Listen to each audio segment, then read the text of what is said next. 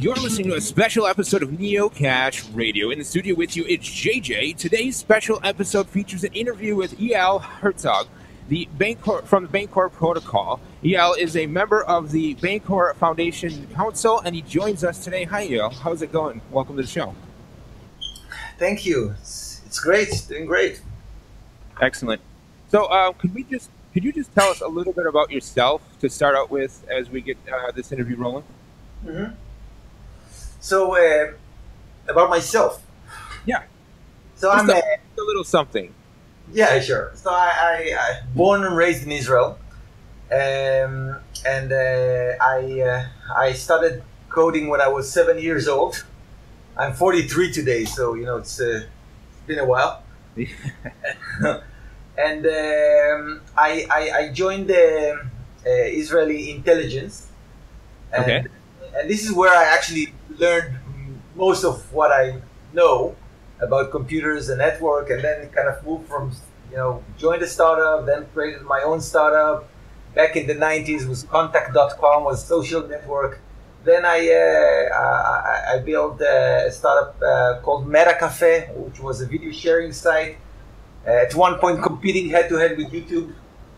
And, wow. Since 2011, when I first saw Bitcoin, because I was using those video websites, in my space, and I discovered a podcast talking about Bitcoin, that changed my life forever. Nice. So you basically discovered Bitcoin pretty early on. I mean, 2011. That's back when Bitcoin was, pennies or dollars at that point. And so you've seen Bitcoin sort of evolution over time. What's your sort of thoughts on, being an early Bitcoiner and seeing where it's at now? What are your thoughts on the Bitcoin situation?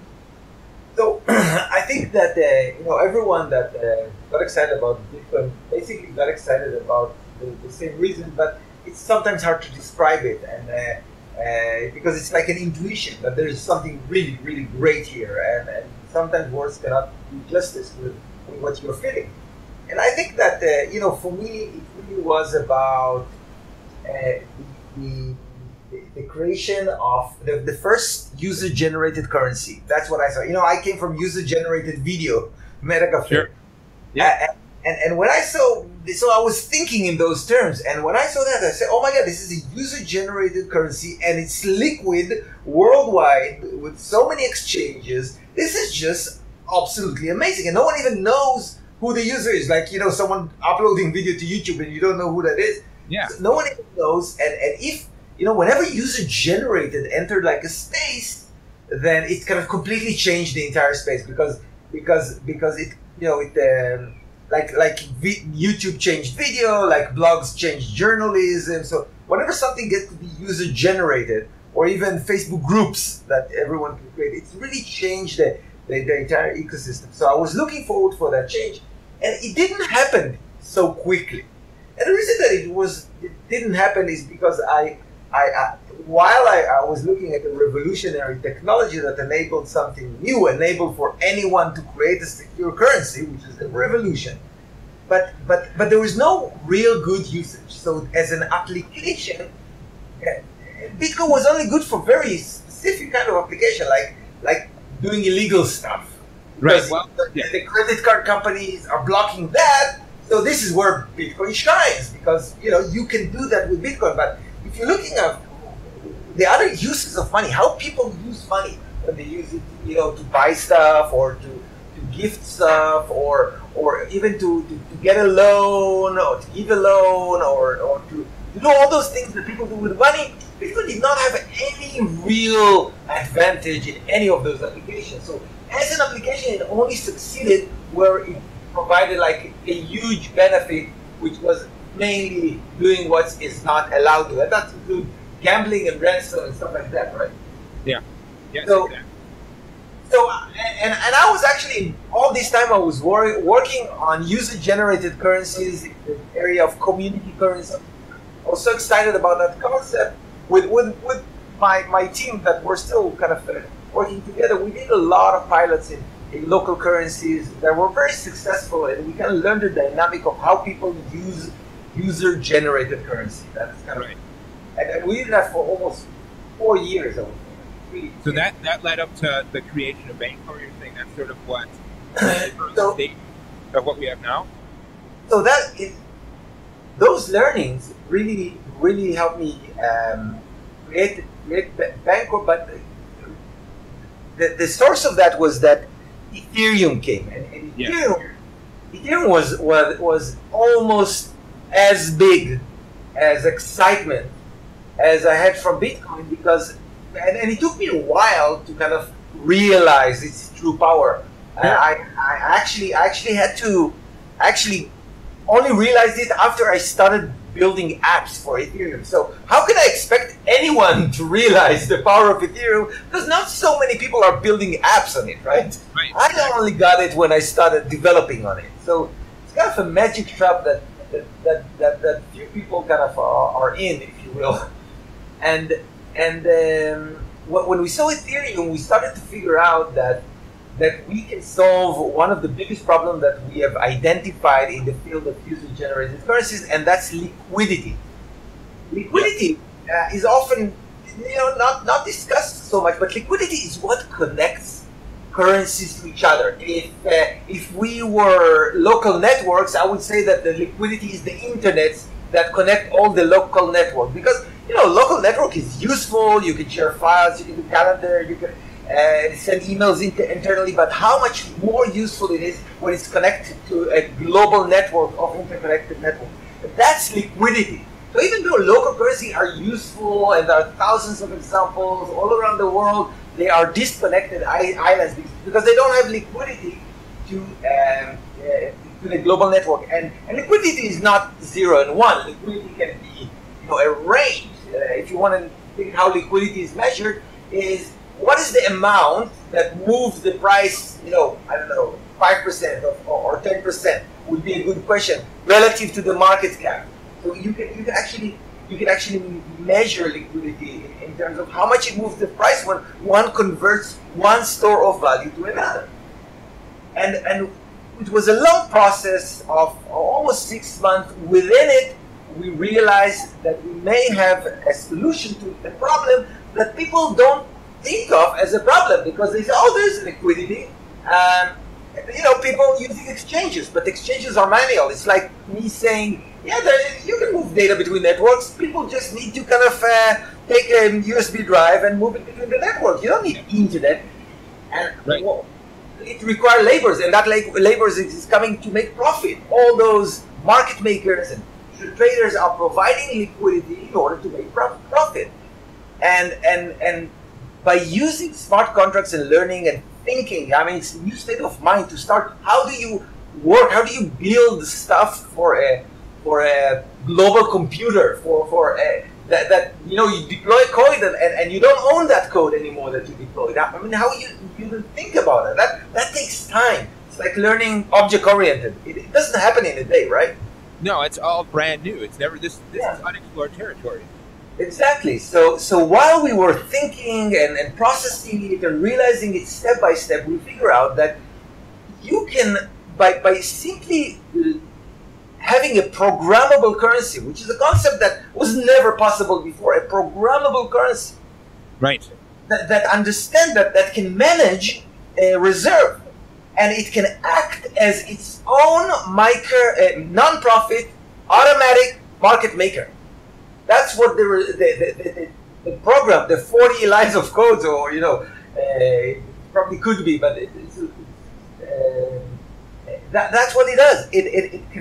It holds another currency which is liquid. So, for example, BNT is already deployed. It's the first smart contract, the first smart token, using a smart contract that allow you to buy BNT for Ether or sell or liquidate BNT to Ether. And it's being live since the 22nd, like a month ago, 22nd of last month. Well, let's start there for a second. Let's go back and just briefly touch on the tokens now. Now, you offered a new approach with the hour minimum time. The sale was very popular. The Ethereum network had suffered under the strain, and a lot of people sending in requests. In the end, you collected funding well over the goal, and it was just basically historic token sale. And I just want to know what it was like at the Bancor headquarters when this was going on, and I'm sure you guys were stressing out over the network, and there was just so many different variables. Just tell me what the human factor was behind the scenes that I don't think makes it to Reddit, but what was it like in your team when that was happening? So, we were very, very excited. We really felt the momentum in the last 24, 48 hours. This is what we really felt, that there's something going to be here that is meaningful. And then, the time has came. The time has come, and we kind of 5 p.m. Israel time, and I'm looking at the screen with my friend, and almost nothing is happening. Very little comes in, and you start thinking, was that all a dream? Did we imagine that kind of good stuff is happening? Why so little? That was the first kind of feeling in the office. What went wrong? Right. And then we started, as time went by, we started to get, after 20, 30 minutes, tons of messages and calls from everyone that, we met and told us, oh, you're great, I'm going to participate or whatever. And people are saying, look, it doesn't work. Ethereum network doesn't work. I'm trying to submit the transaction, it's stuck, it's failed, and we're getting that from all over. Okay. And also my Ethereum wallet wasn't working, and in the meantime, our servers are under constant DDoS attack. And at that point, we figure out that the spirit was that we wanted to let everyone that push the button in the first hour to participate, and we realized that the Ethereum network just crashed basically. So we made the extension to 3 hours. Right.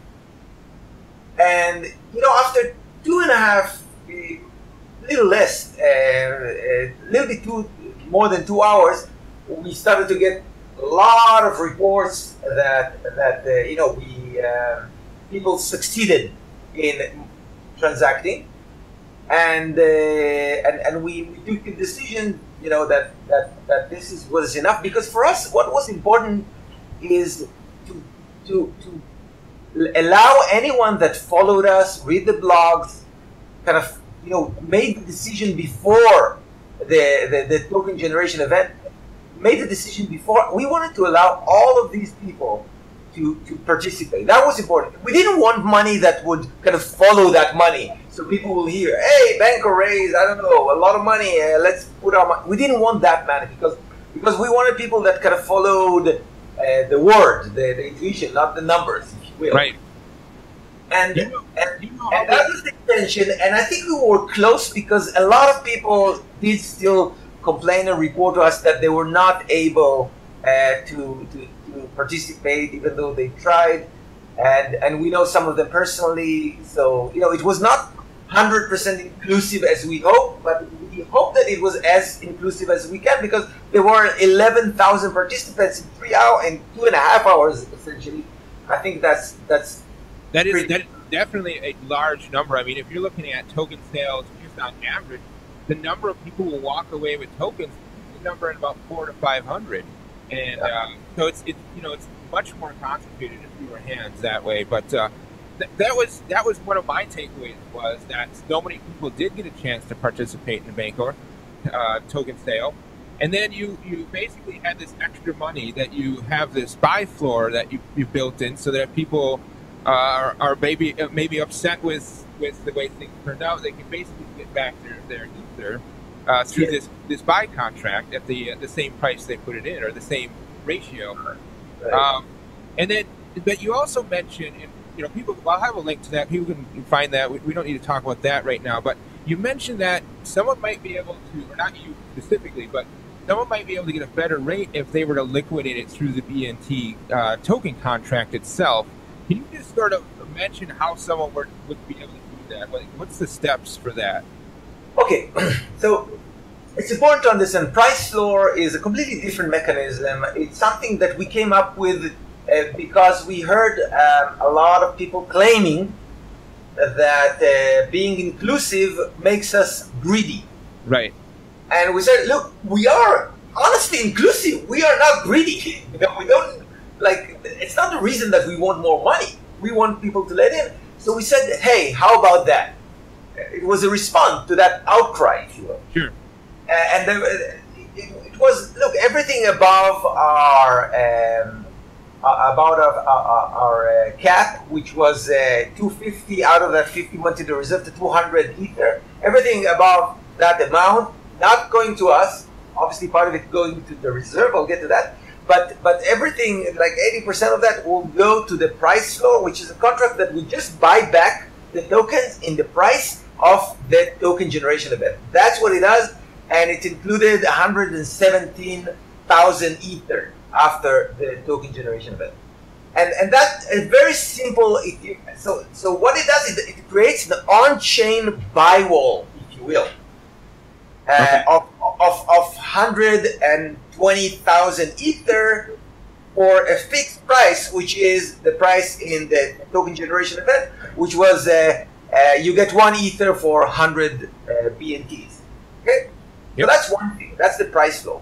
And you know, if thinking about it, we didn't plan originally for the price flow, but after we did it, we thought to ourselves that, you know, maybe we should not time the token generation event, because if you're not like getting the money yourself and you're putting it in a price flow that actually protect the investors from not losing money for a large extent, not all of them, but for you know, it gives you a serious buy wall. If you do that, so you really can let anyone in, because they probably, you know, as more coming in, more can get out in the initial price. So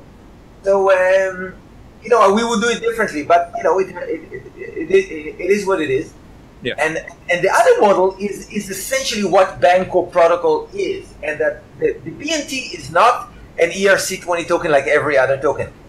BNT is a smart token, meaning that the token itself, the smart contract that runs the token itself, it has property, it has ether, it holds ether, and because the BNT contract holds ether, it provides an API, if you will, to anyone that uses Ethereum, that allows anyone to purchase BNT directly from the token itself, from the smart token itself. Purchase BNT in exchange for ether, or liquidate BNT and get ether in return. So what it means is that this token does not need to be listed in any exchange in order to be liquid, because every time you buy it, the price goes up, and every time you sell it, the price goes down. So there is price discovery going all the time. But it always remains liquid, and not only that it remains liquid, it remains much, much more liquid, measured in how, you know, how would you move the price when you cash in and out, much more liquid than other tokens in the market that are traded in exchanges. Meaning that if you want to sell an amount of Bancor at the same amount of same comparable token, it will affect the comparable token on exchanges much worse, and you know, in terms of price, than it would be Bancor, because Bancor is now set for a high liquidity. And one of the things that you can do with Bancor, you can set the liquidity. I can actually, you know, adjust it to what I think is the best, and that makes it a very unique monetary experiment, because it's the first money that function as its own market maker. Right. Yes, it's impressive, and it reminds me of the whole Yo Dog, I heard you like tokens, so I put a token inside your token. It's that whole meme. It just works so well. But let me get to Bancor. It's in alpha right now, and you have some updates on your tele. What do you use? What do you use for communication? You don't use Slack. You use Telegram, right? Yes. I'm also Telegram. Yes. Okay.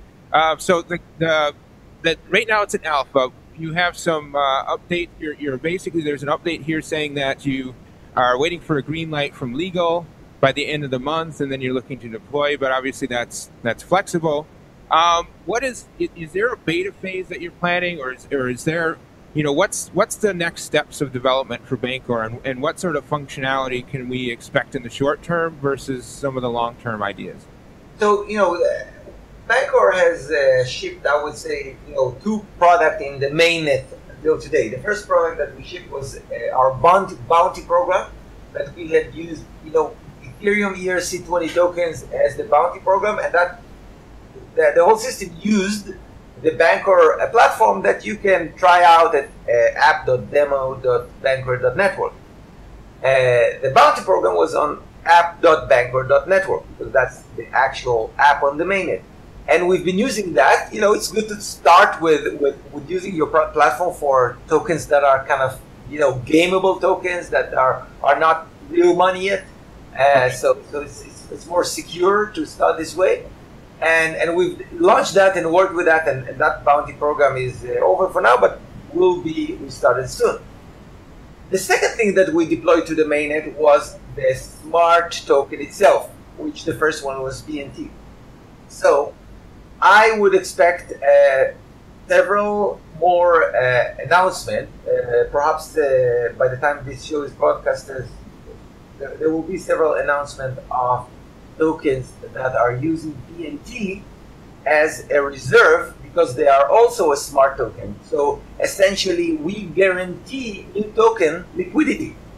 What we found out is that the token creator is actually very much interested in guaranteed liquidity and relative stability. That is the interest of the token issuer. Sometimes the market would have other preferences, especially traders that profit from volatility, but that is not the best interest of the token issuer. And the premise that using smart contracts we can guarantee liquidity and stability to the price of their token, because this price is then translated to all other exchanges through arbitrage. So it cannot be different than the price on any other exchange. So by using Bancor protocol, they guarantee liquidity and stability for the token. And the important thing is that it doesn't matter how small you are. Even if you're creating a token which is kind of a loyalty point in a coffee shop, it can be completely liquid because you don't have this barrier to liquidity that you had until today, when you need to be big enough in order to attract for-profit market makers and traders. So this new situation, maybe opens the long tail of tokens. So this is something that is already working, and since again 22nd of last month, it's already working, and it's working well so far. We may have some improvements, minor improvements, but we're happy with how it works so far. And we're going to have more tokens being issued as smart tokens, as well as set up the token changer as you mentioned before. So token changer is essentially a solution for existing tokens. That how you kind of activate Bancor protocol on an existing solution, and issuing the smart token is how you can do it for a new token, which have some advantages. Well, let's talk. The white paper is really interesting, and I really advise anyone that's interested in Bancor to go and read it. But I want to talk about the constant reserve ratio, and I'm really focusing on that for a moment. And yes. What is the constant reserve ratio, and why does it matter? So the constant reserve ratio is the heart of everything, because the constant reserve ratio means something very simple, that the token is pricing itself essentially, because at any moment it's willing to buy itself or sell itself with no spread. There is slippage, but no spread. and the token is willing to buy itself. And how does it calculate its price? Using the CRR.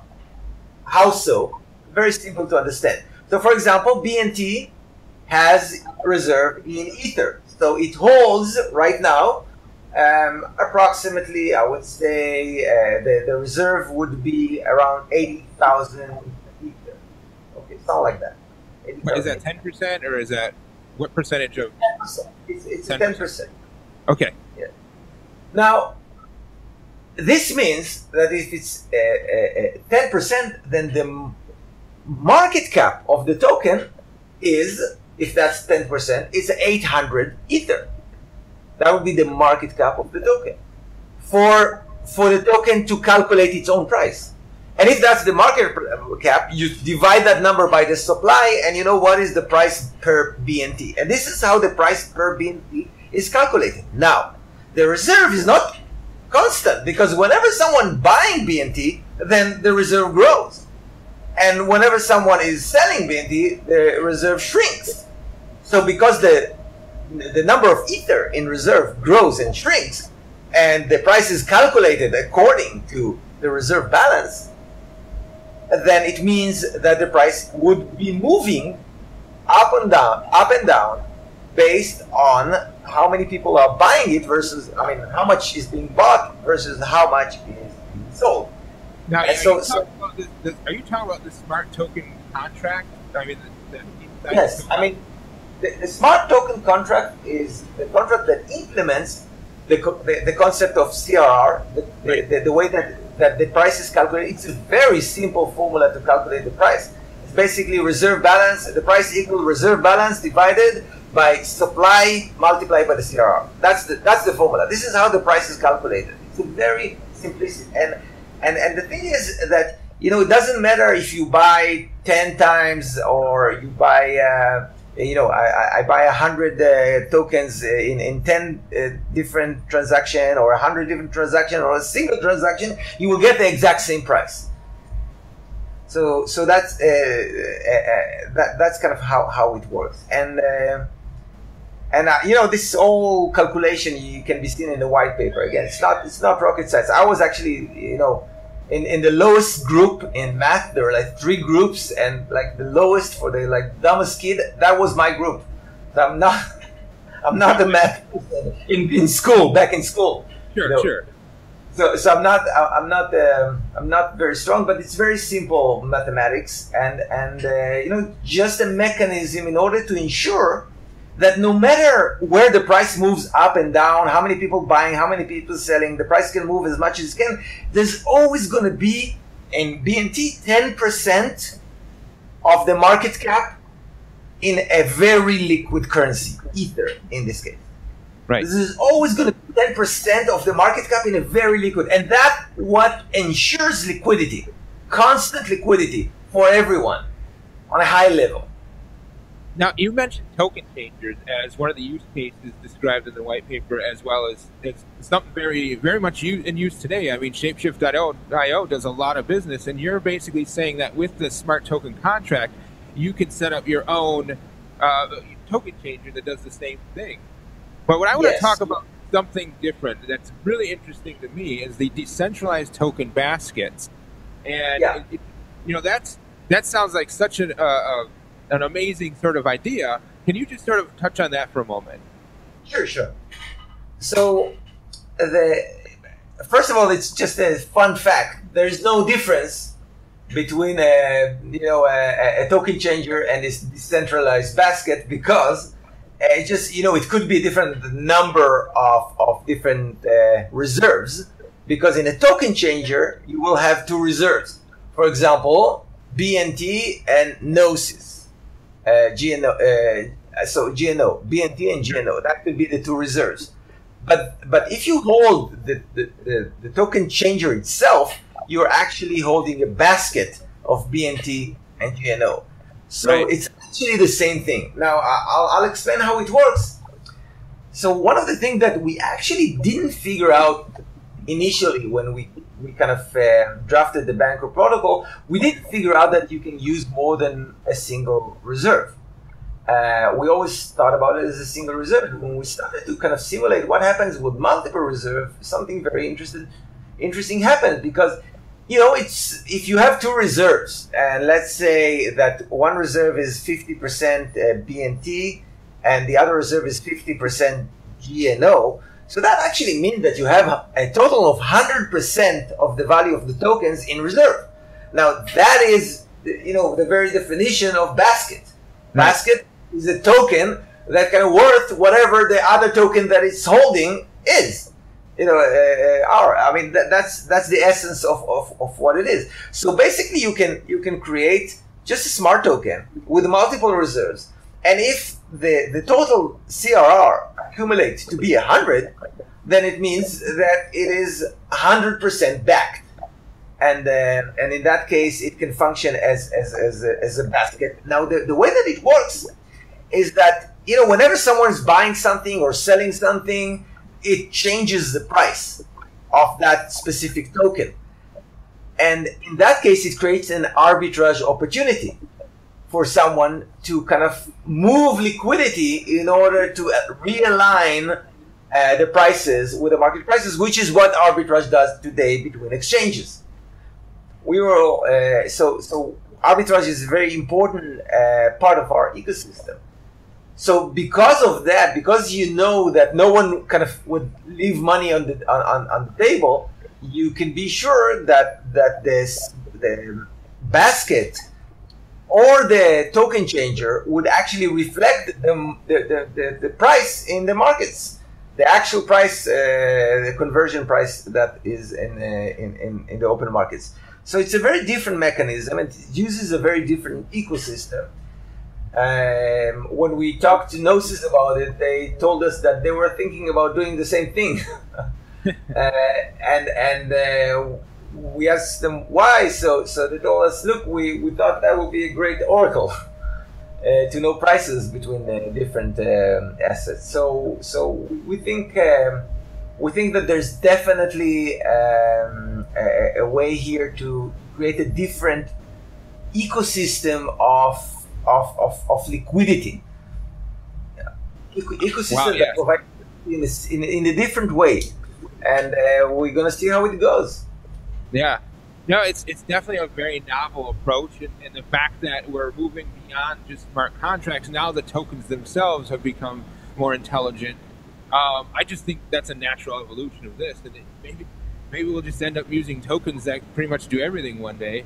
But it seems like that's a really good way to decentralize things, and sort of, you're not so dependent upon so many layers of network in the more token sense. It's just such a small, modular, portable thing. So, where you have a bunch of partnerships listed on your website. I don't want to take up time talking about all of them, but what's the highlights of your partnership? What are you looking forward to with that? And just a brief look at that. So, as I mentioned earlier, Gnosis is it's a very important partnership for us, because that is probably going to be our first token changer, and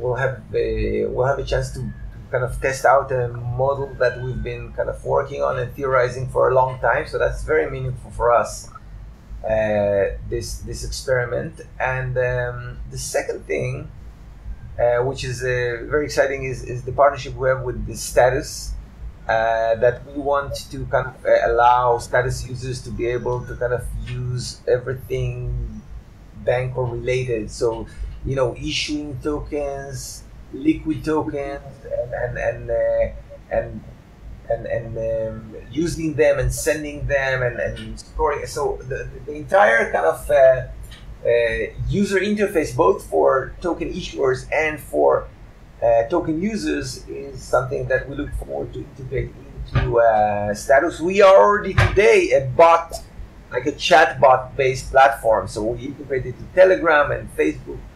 Telegram works better actually in that case, and so that's kind of the one that comes to mind immediately.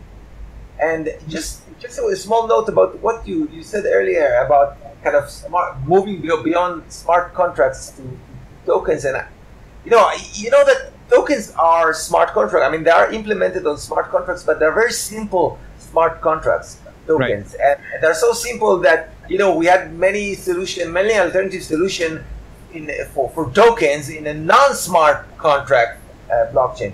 But apparently token has become the most important usage of smart token of smart contracts in our time. That's just what happened. All the tokens out there in the ICO. I mean, Ethereum is becoming a platform for tokens, and I think that what we're trying to do here is saying, let's take this very, very basic token implemented on a smart contract and kind of use the potential that it's running on a smart contract and it can do stuff. And we're trying to teach that token to do more things, hence smart token. And there are like other things that we're planning for, in kind of part of that strategy. I mean, I could see a future usage of a token basically holding some identifying information of yours privately that you can use to verify and little badges, so to speak, and way to, things like that. I think going forward will just bring so much more utility. But okay, let's just to wrap this up here. I really appreciate this time you've given me to talk about all this stuff. What are some of the sort of dream, like looking ahead, nothing that's actually going to happen? I'm not asking for dates or anything like that, but just sort of what is sort of like your dream goal for the Bancor network and the Bancor protocol, like in the future? It's very simple. It's very simple and straightforward. And we had multiple examples of that in the past.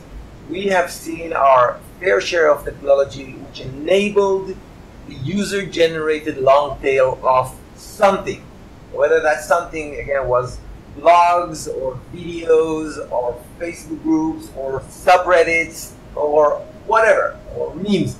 But we had platforms to enable that. And we want to build the platform that enables the long tail of user-generated token, generated currency, to enable this tool. This is a technology, like writing is a technology, currency is a technology, an ancient and very important technology that we've been using for a long time, and now anyone can initiate. That's a new thing. Right. And we want to make it very simple, straightforward. The uses that we had on our user-generated tokens were like moms and high school kids. So we know how to build simple user interfaces. We want to make it very simple for anyone to generate a token, and liquidity is the key to do that. So we need a solution for the liquidity that we now have, and now we're looking forward to enable the long tail of user-generated currency. That's to see things that we cannot imagine of how people, because who could imagine how people would use YouTube? Who could imagine how would people use blogs? Who could imagine how would people use Reddit? No one. This is the beauty of human creativity. So I'm looking forward to be surprised. Yeah, there you go. So where can people find out more information about what you have going on here? So our website is bancor.network. There are many videos and interesting material, and I really encourage anyone to check out the demo application at app.demo.bancor.network. It's actually linked from the homepage, and it's kind of a nice look toward where we're going. It's actually mobile and desktop friendly, so really looking to get feedbacks about that, and we're gonna have some nice bounties, for audience that looking forward to break stuff. Excellent. Well, hey, that's part of the process. Of course. Well, hey, stay on the line here after this, but thanks so much for joining me. I really appreciate you taking the time out for this interview. Thank you for having me. You're listening to Neocash Radio, where we discuss the future of money today. Tune in every Wednesday for our main show, neocashradio.com.